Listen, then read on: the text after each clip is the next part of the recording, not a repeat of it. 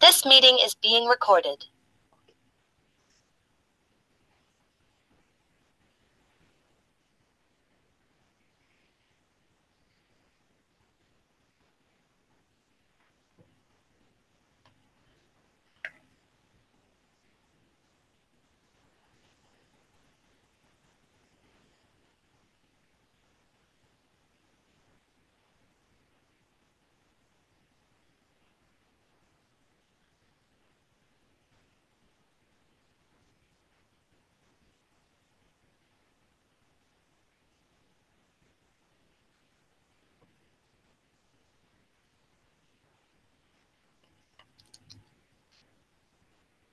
All right, welcome everyone to this LF Energy webinar on electrical grid modeling and simulation through PowSyBl, a hands-on approach. We're privileged to have two software engineers from RTE who are heavily involved in the PowSyBl project here to present for us, Sophie Fresnedo and Colleen Piloquet. And we will now, with that, hand it over to Sophie and Colleen to kick us off. Thanks, Dan. Hi, everyone. Welcome to this webinar. I am Sophie, and I am with my colleague Colleen today. Hi. Colleen. To present the PowSyBl project to you. We are both software developers in RTE, as Dan said, which is the French Transmission System Operator, or TSO.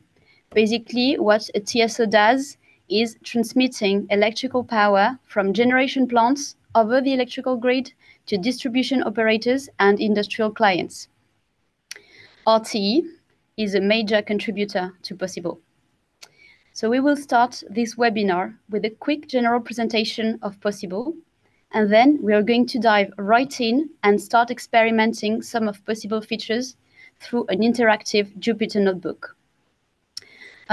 We will take questions as we go along, mainly at the end of each big section.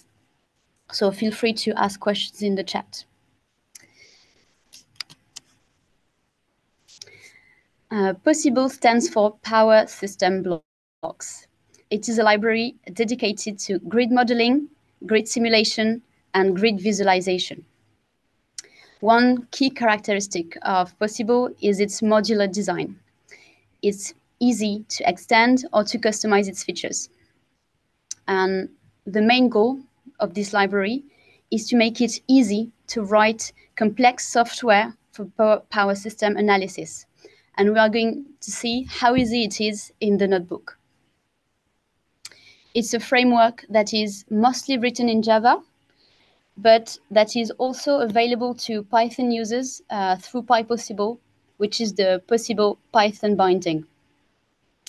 The notebook that we are going to do in the second part of this webinar is in Python, so we will use PyPowSyBl later.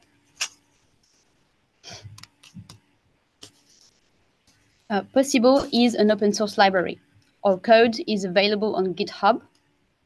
We have 6 main repositories that are released every 2 to 3 months through a release train, and a bit over 40 repositories in total. The project is licensed under the Mozilla Public License version 2.0. It's a copyleft license, but still well compatible with commercial use. So the fact that the terms of this license are non-restrictive are a way to promote a quick distribution of our software and thus to respond faster to the challenges that we meet today in the energy world. We have a strong and ever-growing community. We use Slack for questions and open discussions. We are more than 200 people on Slack and more than 100 developers on GitHub.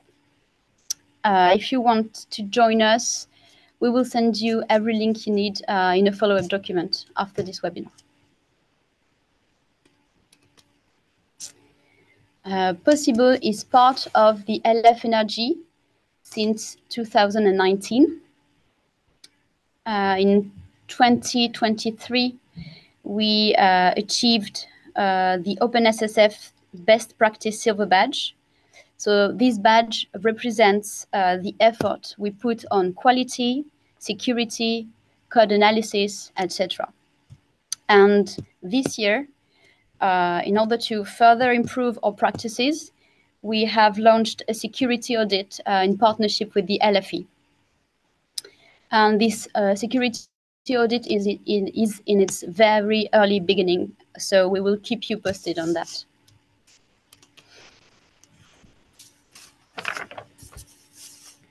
So LFE projects have a life cycle with different stages, and PowSyBl is in the early adoption stage. And each stage has its own criteria. And for the early adoption stage, among other criteria, you have the three that are listed here. First is organizational diversity. So several organizations contribute to PowSyBl. RT is one of them, obviously, but we also have Artelis, which is a French company, and Aya, which is a Spanish company. Production or planned production use of the project. PowSyBl is already used in production in several projects. I mentioned two in this slide as example. GridSuite, which is an open source platform developed in RT for studying the power network, and Dynawo, which is an LFE project too, and that is used in production in RT for dynamic simulations. Regarding operational technical governance of the project, in order to validate this criterion, you have to get the OpenSSF best practice badge at the silver level. This I mentioned earlier. And you also have to hold regular open meetings of the technical steering committee with at least 5 members and a chairperson elected by the members. So we have that. We have a monthly technical steering committee. I may say TSC in the rest of the presentation. So yeah, and you can join us as well in the TS. So now let's focus on the main features offered by the PowSyBl library. There are many of them, so I won't get into details for each and every feature. If you have a specific question, feel free to ask them in the chat, and we will try to answer them. So first, how do you enter the PowSyBl word? Well, you can enter the PowSyBl word in a variety of ways. PowSyBl is multilingual. You can import and or export in several formats. The first, here at the middle, you have the IADM format. It's a human readable format, and it's the internal model of PowSyBl for the network. Here you have grid data exchange formats. There are open standards. For example, the SIM-CGMES here is the standard that is used by European TSOs to exchange grid data. So the RT of other countries use this format to exchange grid data. And the formats here are proprietary formats, but we can deal with them as well. Then, when you are in the IADM word, well, the internal grid model, when you have an internal grid model of PowSyBl, the IADM, you can obviously model common grid components like generators, transformers, loads, static var compensators, etc. You have extensions to store data that are not at the core of the model. It's a way to have a light model because you only include the extensions you need while having the possibility of including many features with a variety of extensions. And beside that, the model is structured in such a way that if you have a very specific component or a very specific piece of information to model, it can be easily included. You can merge networks with one another, and on the opposite, subnetworks can be detached from a parent networks if you need it. You can use the network reduction feature. It means that you can extract part of a network to get a smaller network according to a chosen criterion. You have existing criteria like voltage level IDs, nominal voltages, but you can also provide your own. And you have many other features that I did not mention here, but you can still discover them in the library. So now you have your IADM network, you can run simulations. PowSyBl provides APIs for that. Some of them are listed here on the slides. So you can run load flow calculations, security analysis, sensitivity analysis, short circuit. The first three here we will see in the notebook. So you will have a taste of what you can do with it. You can also run short circuit analysis, remedial action. You can run a remedial action optimizer, as well as optimal power flows. Of course, we have APIs, but we also have implementations of these APIs. You can also provide your own implementation if you want.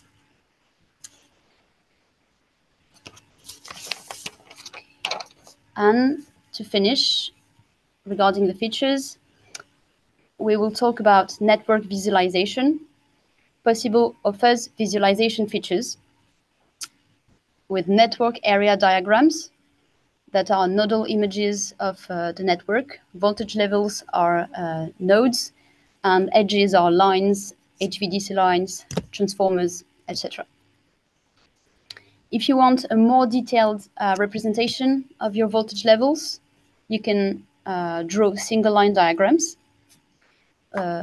with loads, generators, every component you have in your voltage level. And we also have a very quick and easy visualization tool. It was meant for developers, so it's an unassuming viewer, let's say, but it's quick and easy, so you can check that if you need. And we will have a more user-friendly, let's say, viewer with the PowSyBl widgets for visualization that are coming very soon. So all these features of PowSyBl are used today in operation as well as in R&D. We have first OpenRAO that is used by Corezo to optimize non-costly remedial actions over several European countries. SimDesk is a tool that is widely used by TSOs, energy trading companies, grid coordination organizations, and this tool also includes PowSyBl under the hood for power flow calculations. We have far more examples production-wise. I have also mentioned Grid Suite and Dynawo earlier as projects that use PowSyBl in production. And besides that, we have also many internal softwares in our team that use PowSyBl. On the R&D side, we have PhD students, researchers that use PowSyBl mainly through PowSyBl to design, new applications. New applications, yeah. And PowSyBl gives them access to the features developed in Java. And this is very useful for us because in return, the PowSyBl project greatly benefits from the early feedbacks of those users who worked on operating the network of tomorrow. So it enables us to integrate new features ahead of time and be ready when those features are needed at a production level. We also count the ACER and Baltic RCC. The Baltic RCC is the grid security service provider for the Baltic countries among our Python users. So what's next then? After all this, well, our roadmap is available on GitHub and updated at each technical steering committee, more or less on a monthly basis. And I have laid out some of our goals on the slide. So organization-wise, we are planning on bringing more organizational diversity in the technical steering committee. We're also working on new features, security analysis with more remedial actions and complex automatons, a small grid study application for PowSyBl users. I mentioned it a bit with the visualization widgets. We are working on possible binding for the Julia programming language. So it would be called PowSyBl, so for optimization. And we also plan on working on new CGMAS features, mainly to enhance performance. Last but not least, we put a huge effort on the refactoring of the documentation. We are planning on moving our technical documentation from our website to a more user-friendly platform in order to increase contributions to the documentation. And that's it for this part. Before switching to the Python notebook, is there any question on this general presentation? We've received one question so far. And Okay. if there are other questions, please do click the Q&A button in the Zoom interface and you can add those. But I'll read out the first question. Is Possible a proper tool for modeling the distribution network, or is it only suitable for transmission network modeling? Well, I mean, in RT, obviously, we use it for the transmission network. For the distribution network, I guess that you'll have to add extensions because we don't have at the core of the model. I mean, I'm sure there are components that we don't have. So, I mean, it's thought of as a transmission. I can help on for the answer. Hi, and I'm from the technical steering committee of PowSyBl. I'm just helping for answering the questions. Yes, we don't have at RT because we don't have any data, but we have some users that are performing calculations and importing SIM data from the distribution network.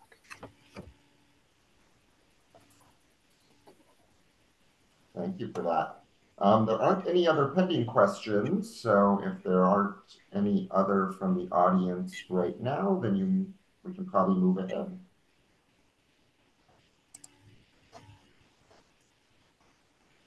Oh, one other question. Does it validate somehow the data? We have validation levels. I don't know, Anne, if you want to add something about it.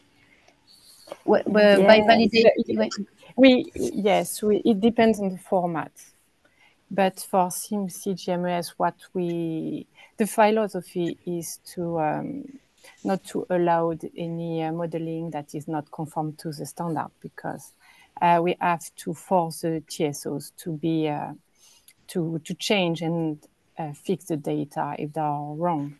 What we do for IIDM, for example, is that we have several validation levels, and if the users accept a lower validation level, for example, equipment, the importer is more permissive. And for CGMS export, for example, we try to be totally conform to the standard. Okay, thank you, Anne. We don't have any other questions, so I think you folks can move ahead. Okay, so thank you for your questions. And now let's switch to the Jupyter Notebook.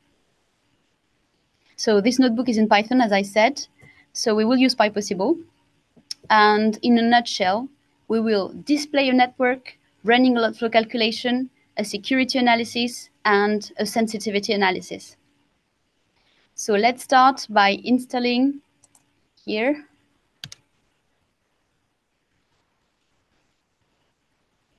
and importing PowSyBl.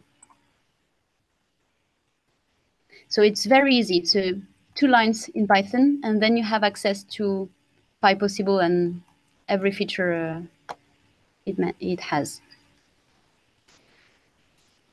So for this notebook, we will use a study network and not a national network. The study network we are going to use consists of 6 voltage levels, all of which are connected by 2 parallel lines that have the same electrotechnical characteristics, same resistance, same reactance for each line. You also have 2 HVDC lines here, as well as a phase shifting transformer. You also have 4 generating units in green and 3 loads in red. Here, 1 on SO and 2 on SE. So the network is available in the PowSyBl library, and it can be loaded very easily. That's it. And so what I showed here was a drawing we made by hand, but you can draw the network area diagram. So this type of diagram displays the voltage levels and how they are connected to each other. So let's see what it is.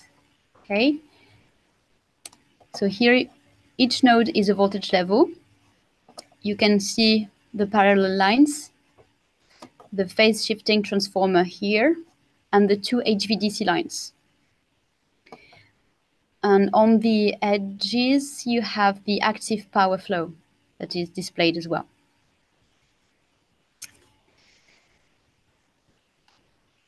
And if we wish to get a more detailed view of the network, featuring each component, bus bars, switches, generators, etc., we can display a single line diagram.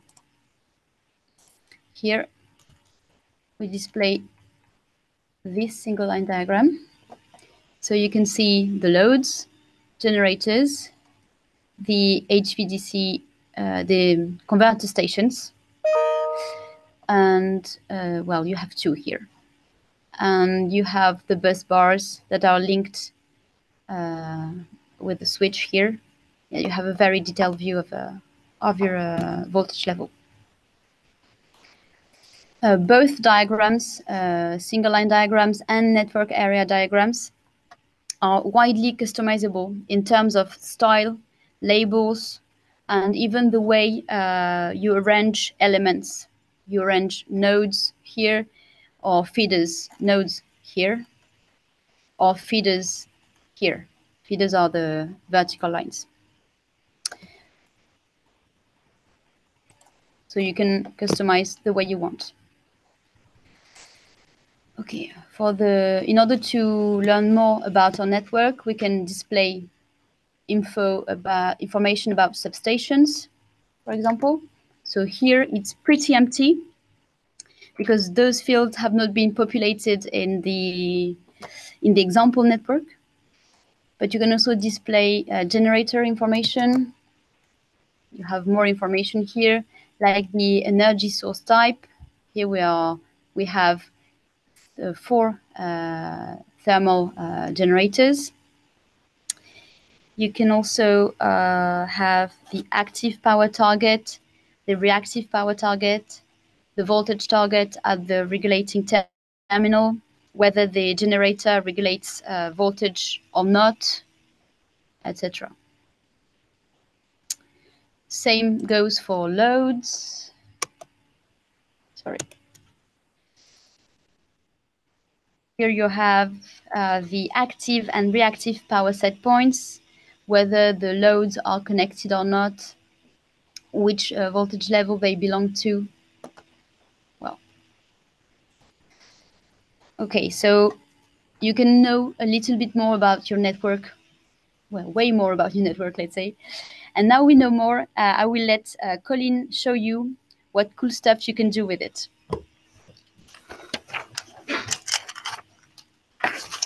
Thank you, Sophie. Yeah, so now we're going to see a bit what we can do with this network.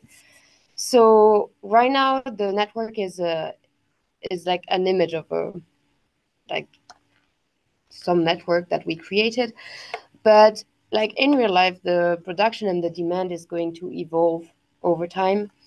And in this example, we're going to consider that we have 3 hourly time steps. So our network is going to evolve according to these time steps. So we will assume that all the loads have a set point of 0 megawatts, so no consumption, except for the SEL1, which is located in the substation SE here. And it will have like a constant set point of 960 megawatts. And for the generators, we're going to assume that the 2 generators that are on the north, like N and SE substations, have a target for the active power of 0. And the generator SOG2 will have a targets of 960 megawatts on the first timestamp, and then will be ramping down to 0, while the other one will go from 0 and ramping up to 960 megawatts in the target. So this is our evolution of production and demand, and we're going to consider that we are on the first timestamp first, so we can update the generators. So we need to put a target P of 0 for SOG1 and SEG, and a target P of 960 for SOG2. We don't need to actually update the generator at the substation N because it's already at 0. And if we check the data frame, we can see that all the targets are according to the first time step. Now we can also modify the loads, so the set point of the loads.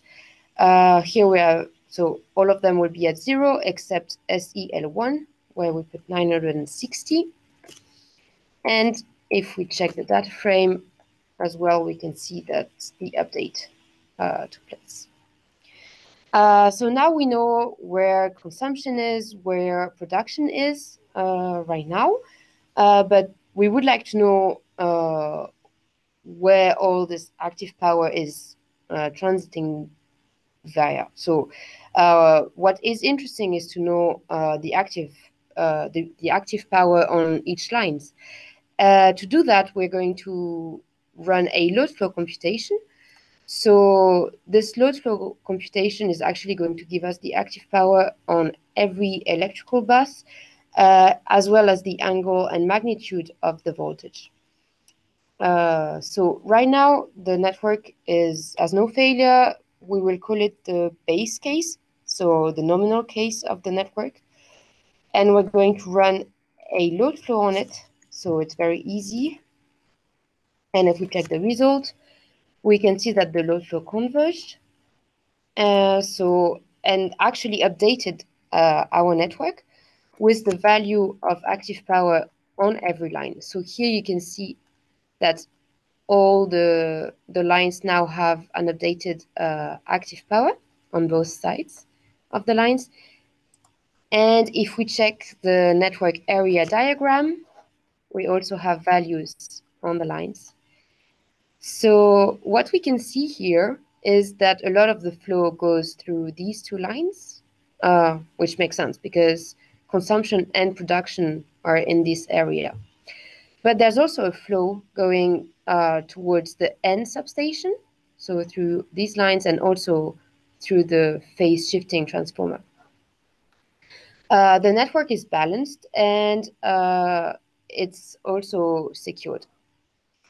Now, well, when you operate a network, sometimes there's going to be failures. So, for example, we could lose a line. We're going to try to simulate that.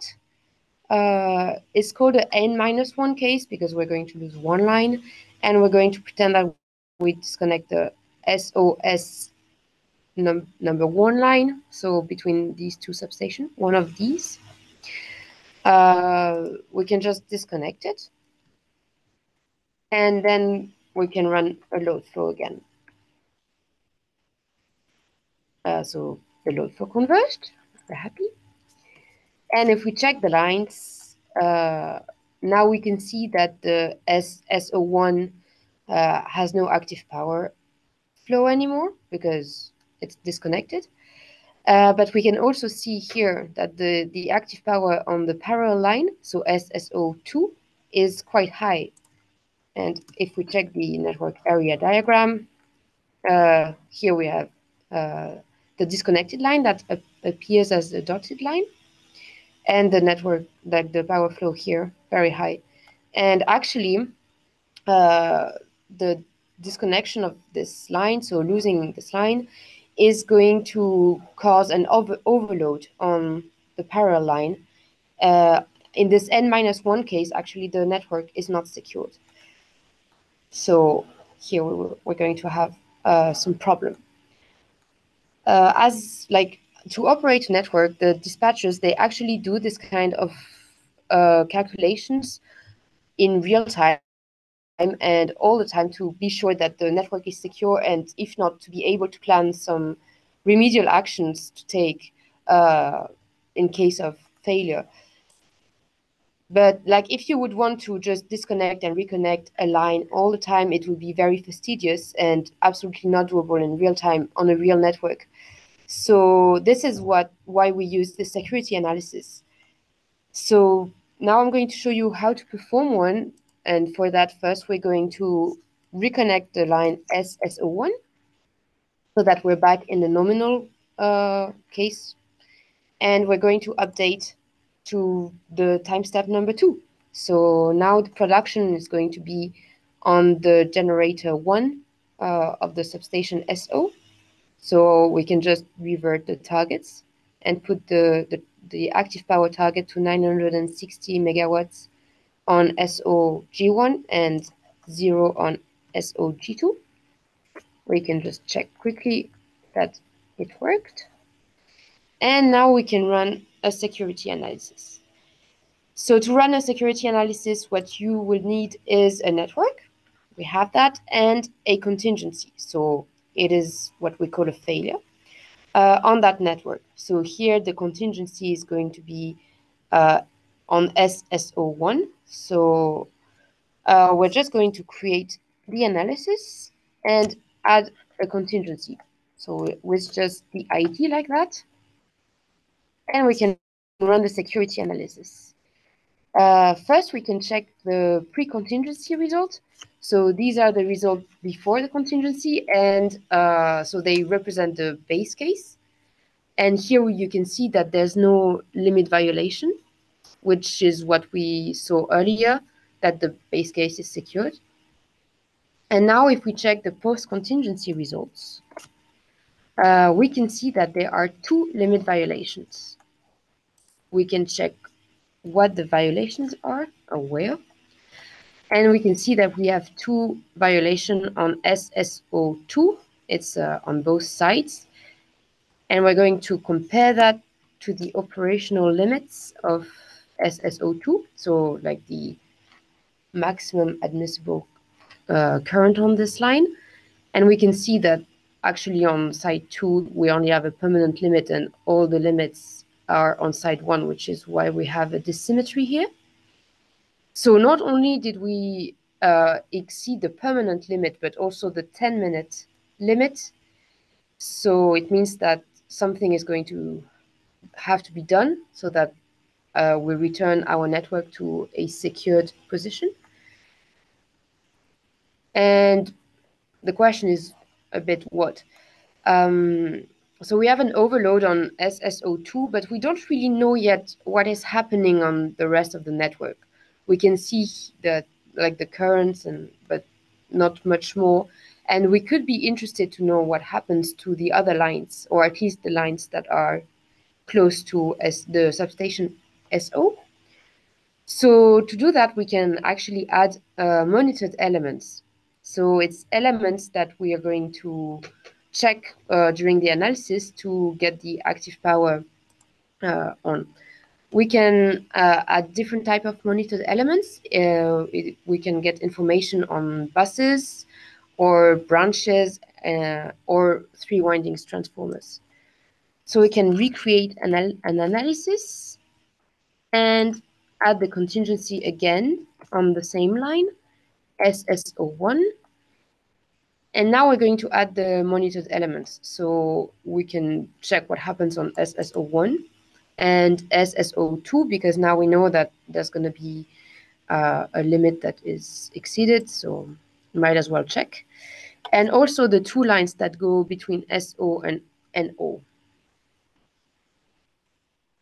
And we can run the analysis and check the limit violations. So we still have only two because it didn't change.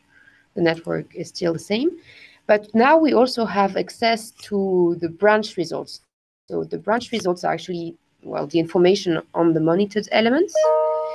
And so this is the results on before the contingency, and this is after the contingency. And we can see all the active power on the lines. And we can also actually see the flow transfer.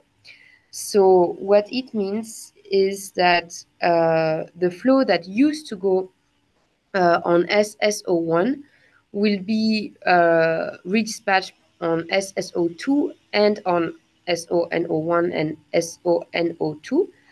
2/3 of the flow will be on SSO2 and 1/3 on both line SONO1 and SONO2.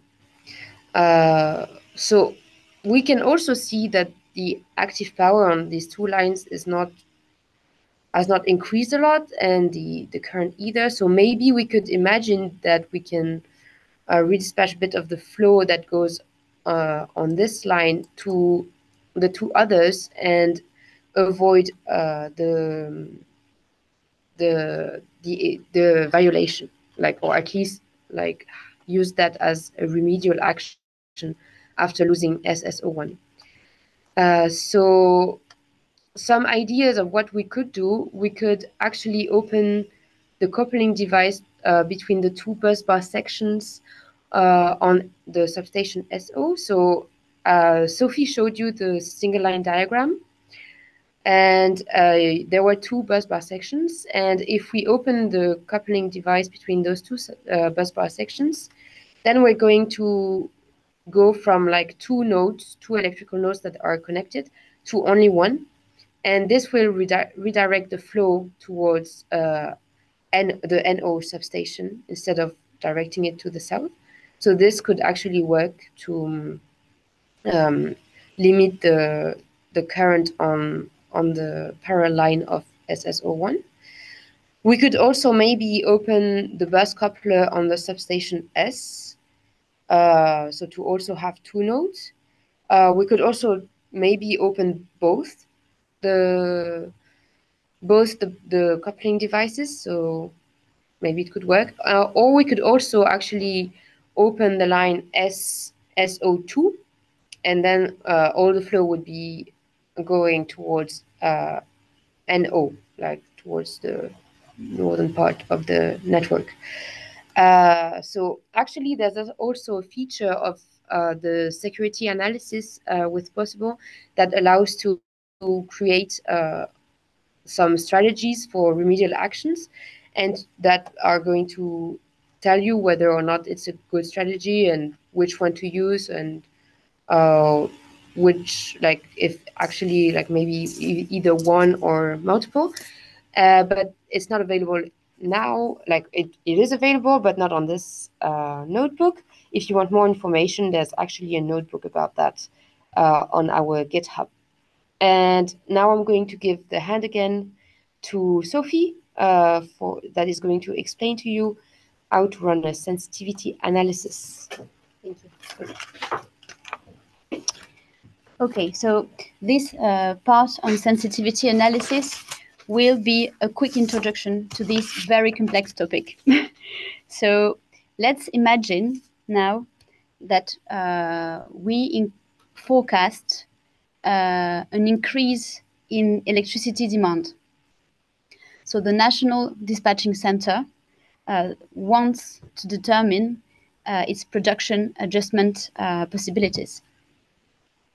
So one option is increasing the production of one or several of several generators, and that would be the first example.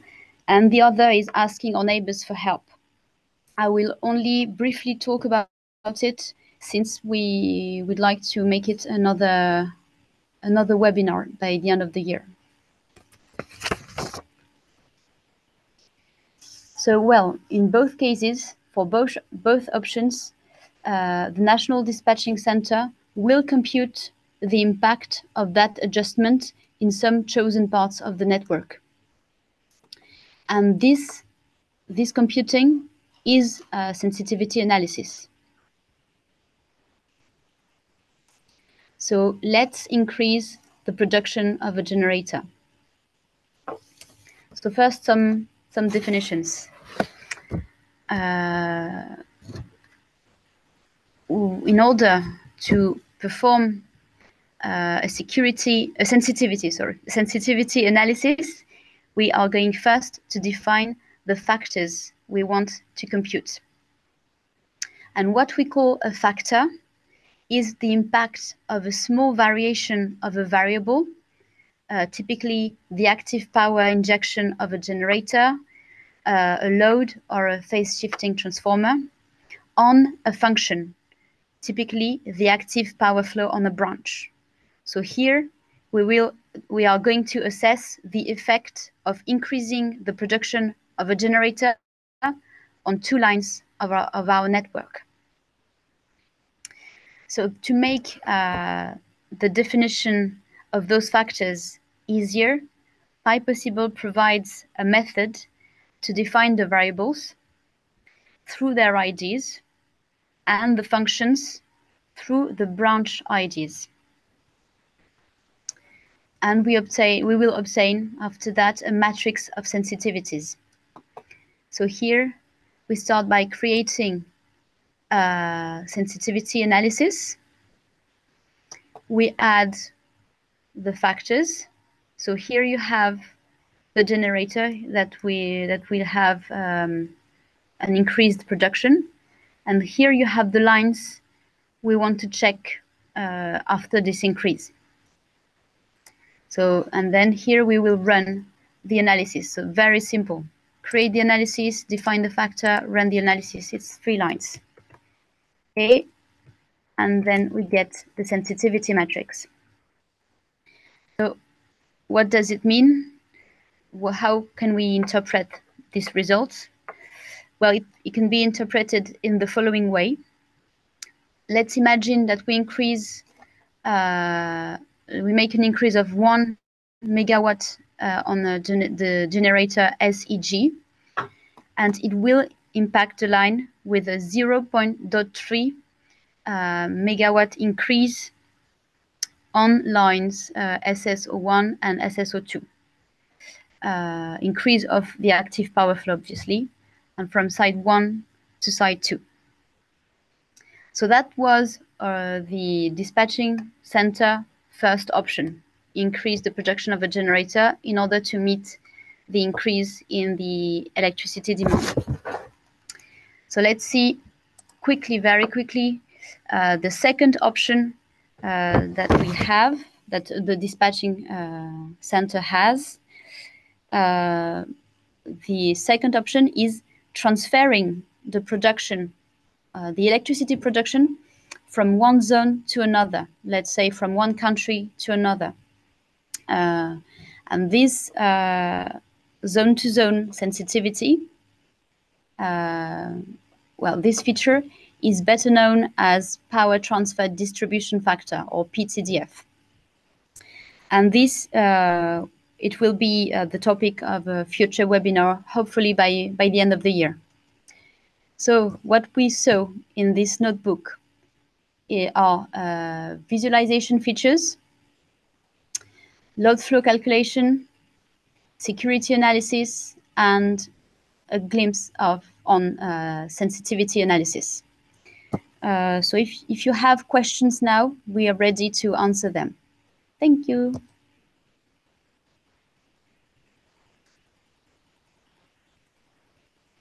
There's one question here. Is it possible to show reactive power by Jacobian matrix and sensitivity analysis in order to allocate optimal capacitor? We have some factors used for reactive power by generator redispatching. But we use, for example, what is the impact of increasing the voltage target of a generator on branches, on reactive power on branches. I don't know if it is a question, but we have, yes, sensitivities oriented for voltage and reactive management. Okay. Next question. Can it use different methods for power flow? I imagine that it is about the internal core model for resolution. We have a Newton-Raphson resolution. It's not easy to talk alone because I don't know very well what's the question. We have, yes, I know that Artis company is going to implement other solver methods. I don't remember which one.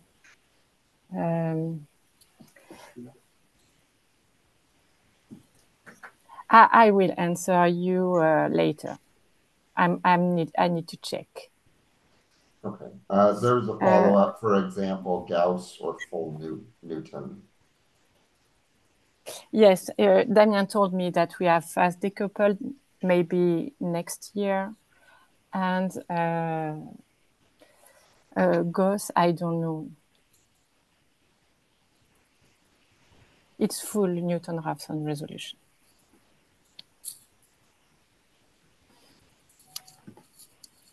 That's all. If there are any other questions, please feel free to add those into the Q&A tool.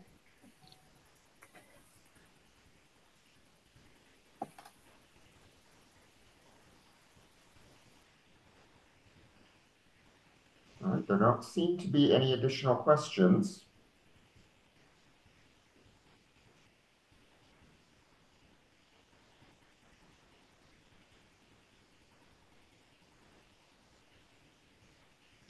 Okay, so here is a question. Is it possible to simulate strategies like cable pooling?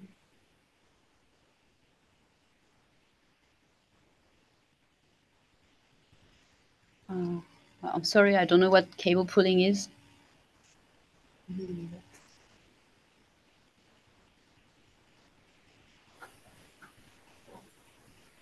If you want to follow up on that, you can type that into the tool. We don't have any. Yes, we don't have any state estimation for the moment, but I know that we have. Indeed, it is. We have an optimal power flow called OpenReact, and I know that the core of the calculation could be a state estimation. Could become a state estimation, but it's not for the moment. if you want to provide the state estimation tool in PowSyBl, you can. It will be welcomed.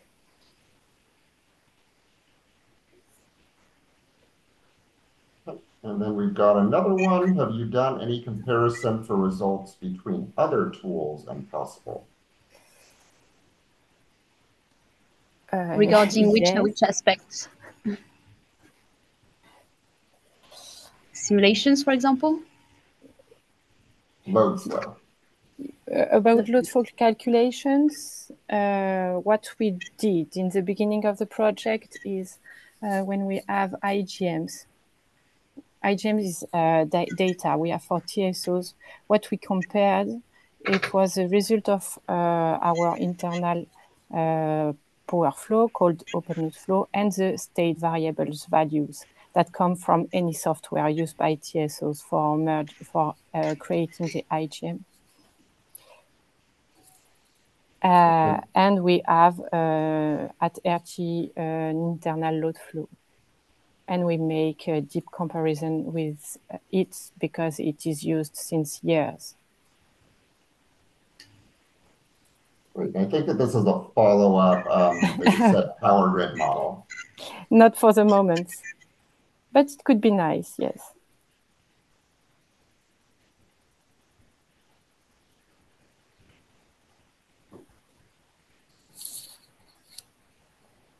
Any other questions? Yeah, it remained, I don't know, John, what means a cable pulling? Dan, sorry.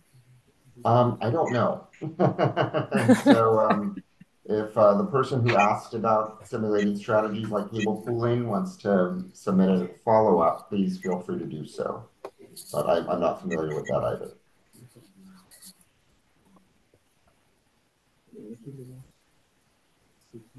A connection that is shared between a few buildings.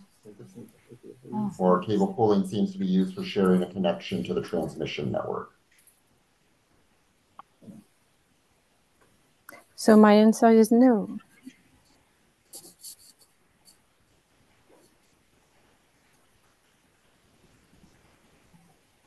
Indeed, I don't know. Luma, help me. Answer, maybe.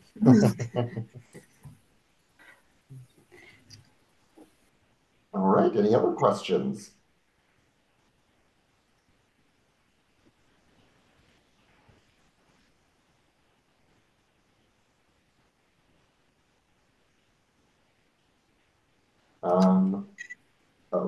Just another description of cable pooling. Hey man, multiple productors connect to a single transmission point.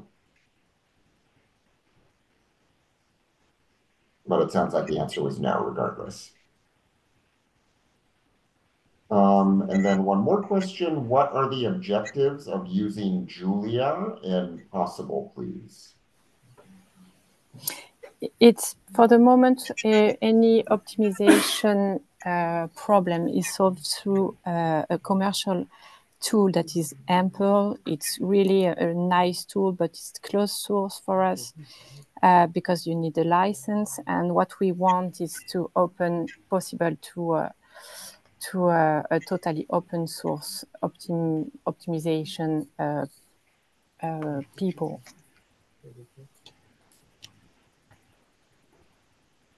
Okay, and one more. What kind of bus types are supported? For example, PV, PQ? Yes, both. We have, of course, PQ buses and PV when you have a voltage target to be kept. Reached.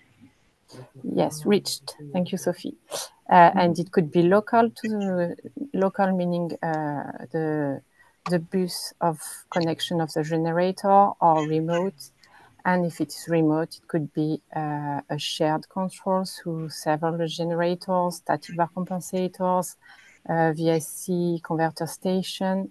Of course, we support complex reactive capability curves. And for remote voltage control, we have some kind of PQV buses in open node flow. Great. Yes, of course. Phase tab changer and ratio tab changer both have tapes, tab positions, and we handle this as during the calculation, and we have for both regulations. And the regulations are quite several. You can have, for example, for phase tab changer, you can have current limit regulation, active power regulation, and for ratio tab changer, we have reactive power regulation, voltage control, and I think I don't forget any feature. For short circuit, a good question. I have to ask.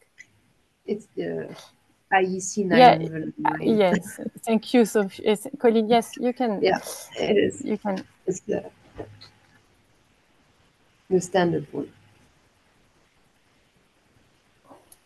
Yes, en cours, about Julia, indeed, it's just a POC for the moment. We don't have any optimization based on Julia. What we want is just a proof of concept of being able to call PowSyBl through Julia language, as we do with PyPowSyBl, calling the Java part of PowSyBl through Python. Yes, we support batteries, of course, and so we support also voltage control for batteries since last release.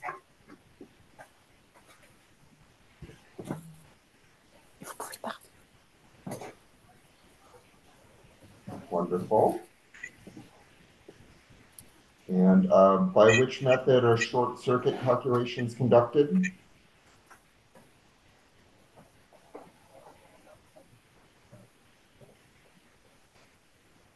Yes, Colin, can you answer? Yeah, it's the method like that is described in IEC 909.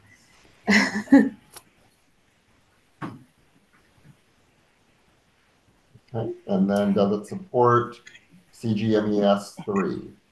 Yes, we try to, but we don't have any real data to have a robust importer, so we only rely on configuration tests. But we support it. Wonderful.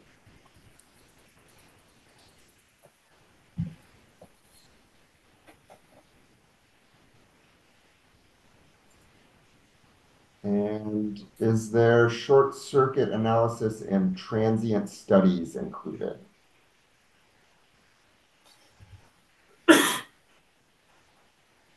Yes. Yes. Yes, we have an API, but the implementation is in incubator stage. And it will be nice, yes, to rework on it and to provide a fully open source implementation of short circuit analysis. But you can take a look. Sorry. Yes. For now, we only support 3-phase and monophase faults, actually, with the API.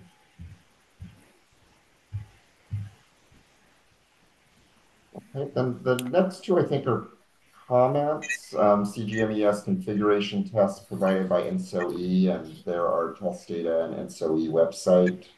I don't know if you wanted to address those at all.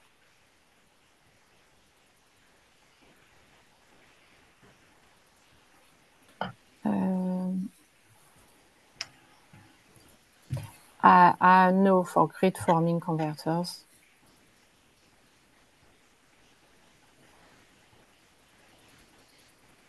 So is it possible to model grid forming converters? About Python and yes, we don't provide it. We provide just notebook, open source notebook. I know that we are working with Artilis, and maybe they can provide this kind of help. Great. Well, you have notebooks, and the documentation of PowSyBl is quite extensive. So yes, but we don't provide any training. No, we don't. But you can still ask for help if you need it on Slack. If you read the doc and you didn't find what you were looking for, that's why the Slack channel is for. Wonderful. Can you calculate the load flow for all 3 phases asymmetrical? As I said before, we have an implementation that is in incubator stage. We would like to work on it. No, it's for load flow. Yes, there is an open pull request. I have to review it. But it's quite difficult. And if you need it, just reach me on Slack. It will be nice to talk. Fantastic.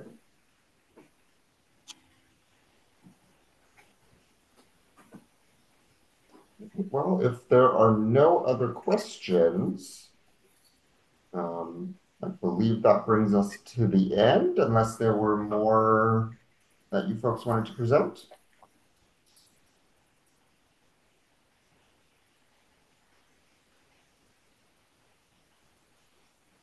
Are you all good? Sophie, Colleen, anything else to add? No, we're good. All right. Well, in that case, thank you everyone for joining. We will be uploading the video recording of this session to the same website where you registered. Once that is live, we will send an email out with a link to that, as well as links to learn more about PowSyBl, get involved in the community, ask additional questions, etc. So keep an eye out for that later today. Thank you again to our presenters and to our audience for joining, and we hope to see you at a future webinar soon. Thank you. Thank you. Thank you. Bye.